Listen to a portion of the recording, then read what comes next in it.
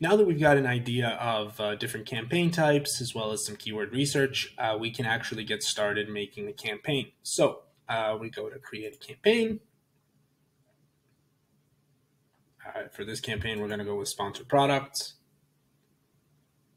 I'm going to choose the seed cushion. I'm going to name our ad group phrase because we'll be making a phrase match keywords for this ad group. Choose manual targeting.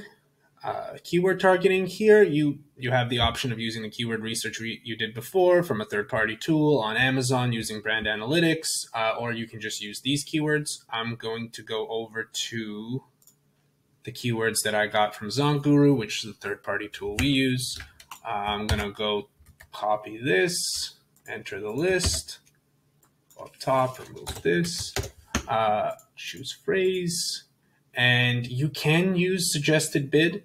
You need to be very careful because sometimes the suggested bid will be something in the range of like $10 plus. In this case, what I'm going to do is I'm going to do a custom bid of $1.95.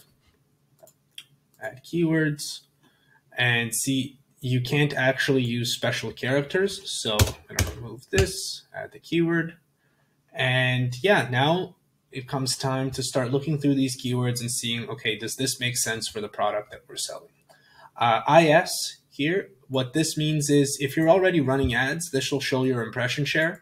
So this is your impression share for this product for gel cushions for pressure relief, 0.3%, 0.01%, 4.94%, 4.52. So let's get started removing keywords that might not make sense.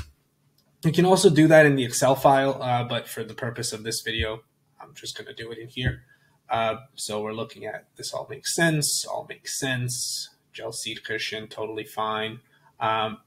You can change your keyword bids here, especially if it's a much broader keyword, like gel cushion is a fairly broad keyword. So I'm actually going to go lower here, 76 cents on the lower end of this suggested bid range.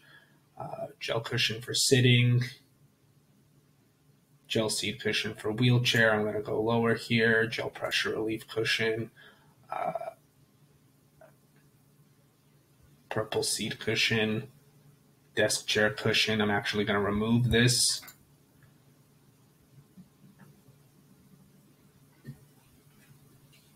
And seat cushion for office chair, sciatica pain relief pillow. I'm going to remove that. You can also negative out pillow if that's something that you want to do. If in this case you're not comfortable bidding on that keyword, but so far remove egg sitter, gel chair cushion, tailbone pain relief cushion, gel foam seat cushion. This is on the cusp of being removable. Wheelchair cushions for seniors, perfectly fine. Cooling gel seat cushion, perfectly fine. Buttocks cushion, I'm going to remove. Kismotic is a brand name. They're a fairly popular brand name. I don't think we're ready to compete with them, so I'm going to remove that brand name. Cushion, soft seat cushion, wheelchair seat cushion, Medline balance cushion. I'm going to be removing this as well. Avon gel wheelchair seat cushion.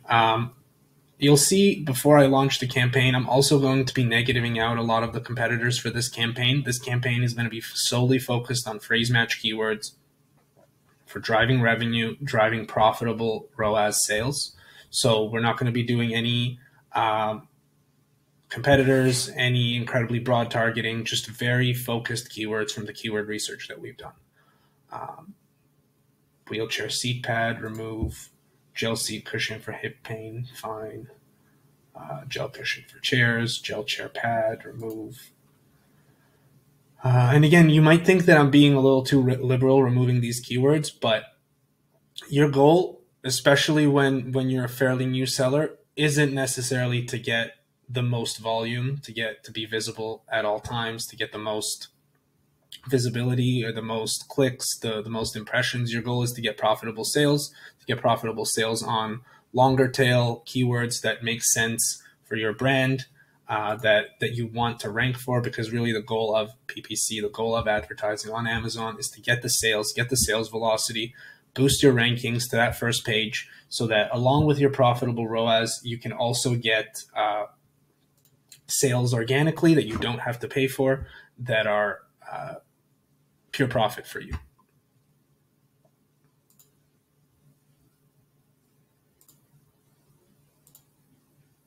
So we're just going to go down and do this.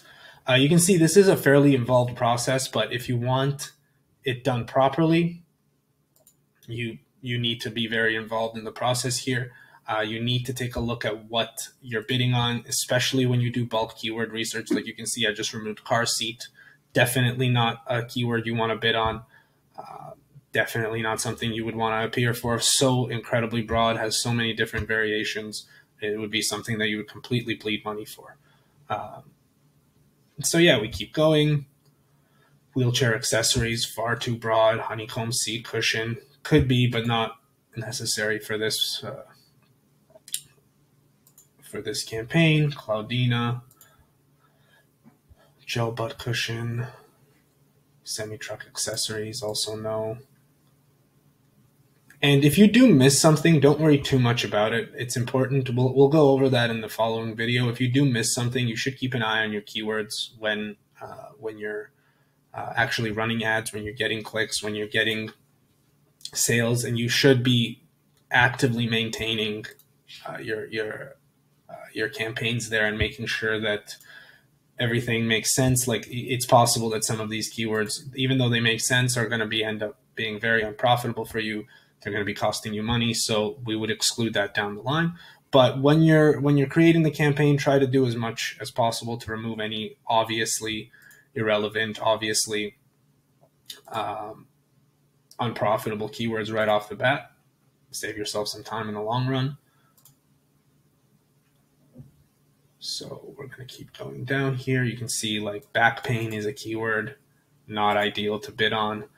Pilonidal cyst cushion, potential, but we're going to exclude that for now.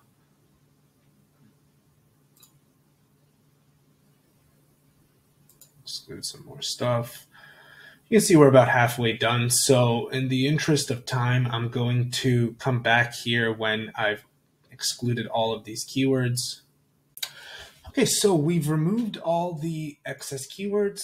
Now what I like to do is, you can do this from here or you can do it with bulk sheets, but what I like to do is look through the suggested bids and go down and do the ones that are, apply the ones that are lower than the bid we chose. So we chose $1.95, so we're gonna go down and apply the bids that are lower than that and leave the ones that are higher.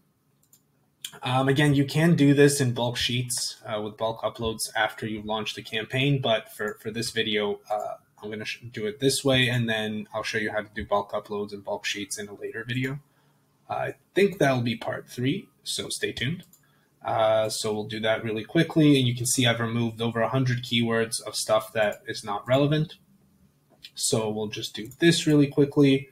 The idea here is you're trying to find not the floor of your bidding, but you're trying to find a healthy mix of aggressive bids as well as profitable bids.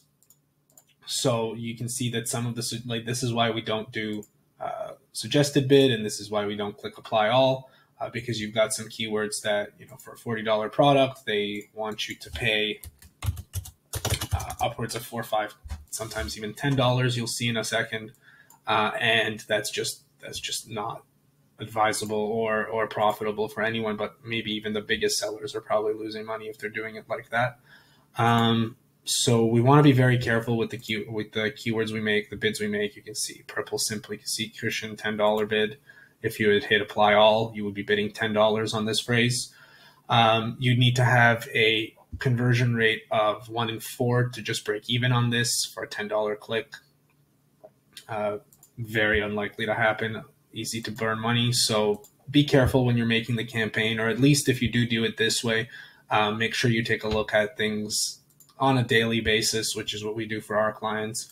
You should be looking at this every day. Maybe not, you don't want to be obsessive about it. You don't want to be staring at it and watching the numbers move in real time, but you do want to take a look and see, you know, what's going on.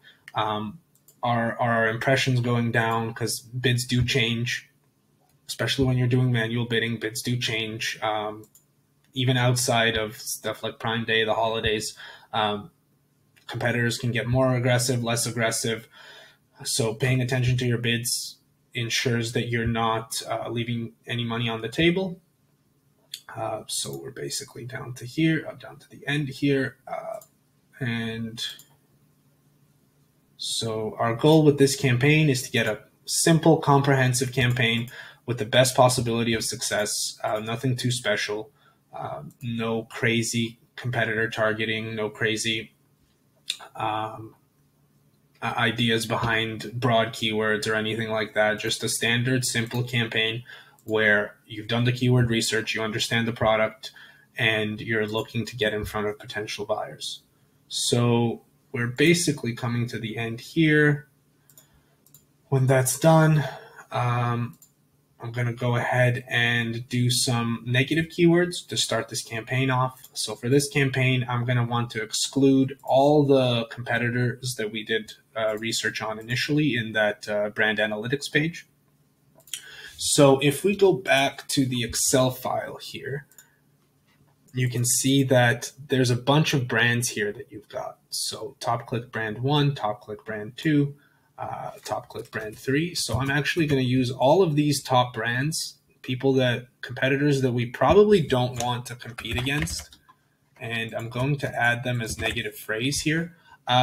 Important note here, if you are doing this, take a look at what their keywords are, what the actual brand names are.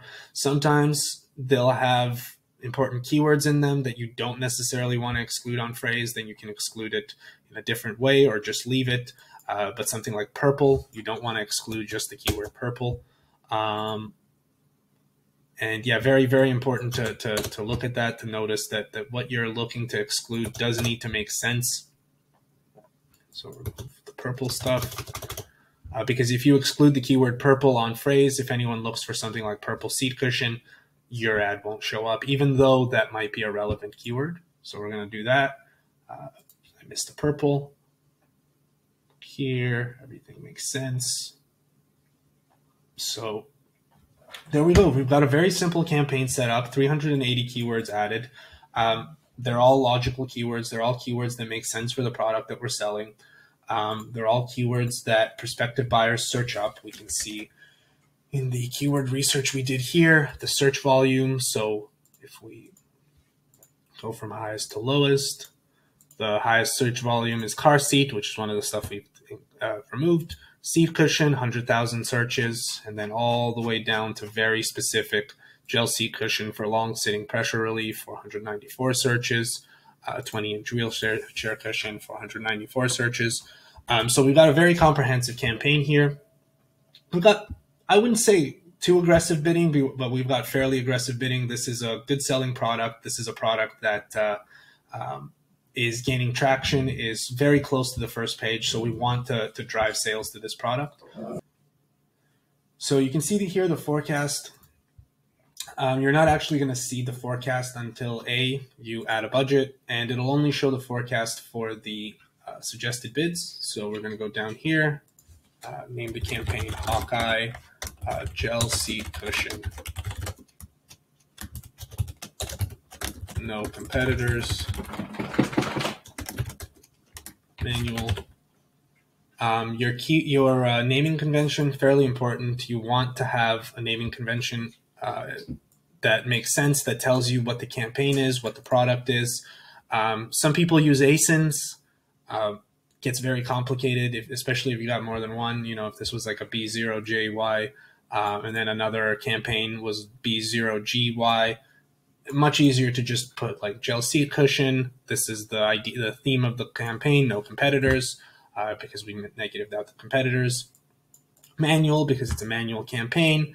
And then we'll go keyword targeting. Budget, we're going to set a $20 daily budget, and you can see we'll get some forecasts here. Don't worry about the forecasts. Generally, nothing to think about there. It's just Amazon's idea. It could be more, it could be less. But yeah, so take a last look here. We've got pretty good keywords. We've got some negative keywords here. We've got budget, and it's time to launch the campaign. So when you launch the campaign, You have a few options. Your best option is to, you've got about an hour to wait until it's eligible to receive impressions. It'll very often be quicker than that. But one thing you can do, one thing we like to do, especially for campaigns that we're looking to get fairly aggressive in, is to edit the campaign, go to ad groups, take the total targets that we've got here, download all the keywords we have here.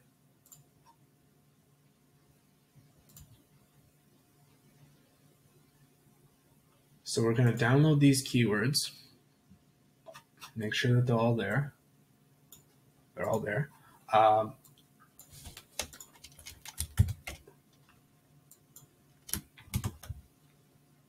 Do that. And then we're going to go create another ad group. Going to name it exact.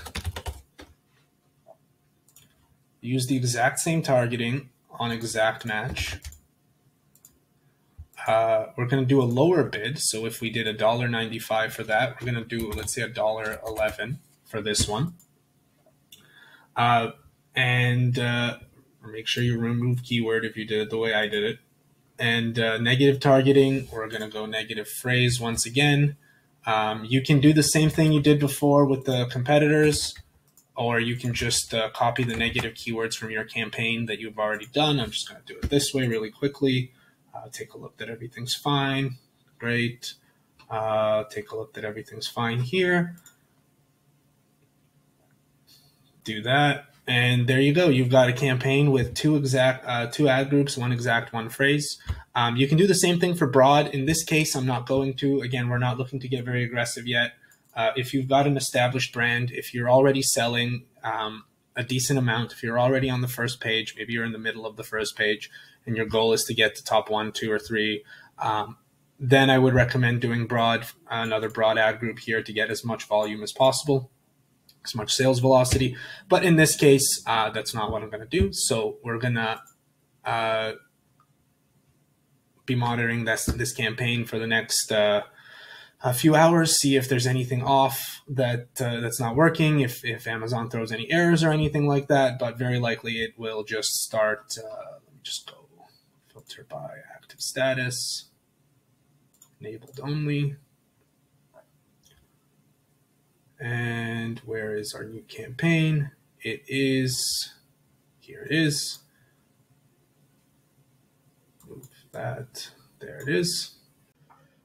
So that is how you make a simple phrase match sponsored product campaign with comprehensive targeting, logical bidding, and yeah, it's a good start. It's a good, it's probably a bread and butter campaign for most account types, at least for manual.